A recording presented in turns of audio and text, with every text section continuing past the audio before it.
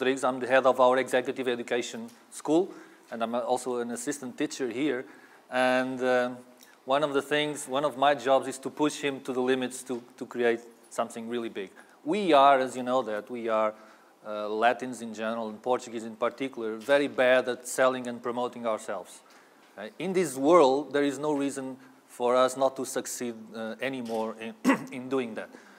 We have an objective of creating a global leading business school, and we have an objective of creating a global leading framework. There is no reason in this digital world not to achieve that, okay?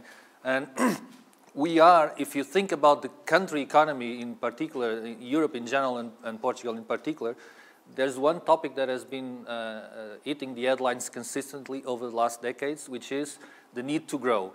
The only topic that matches that in consuming media time is excuses not to grow, okay? And that's simply not acceptable anymore. We need to grow, period. This school has some addictions. One of them is growth, okay? We have been growing 30% for the last 5 years every year. And when you think we are going to stop and stabilize, no. We're going to build a new campus in Carcavelos, to which you are welcome to help funding.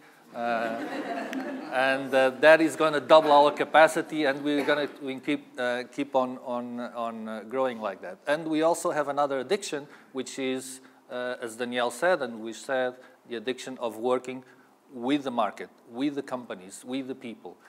Not just for the sake of doing some theoretical stuff, but it has to be applied in practice. And this is where Tiago comes from, which is the kid, is also from Benfica as well, that I know. And that's why I'm... You see it's blue, but the beginning is blue and white.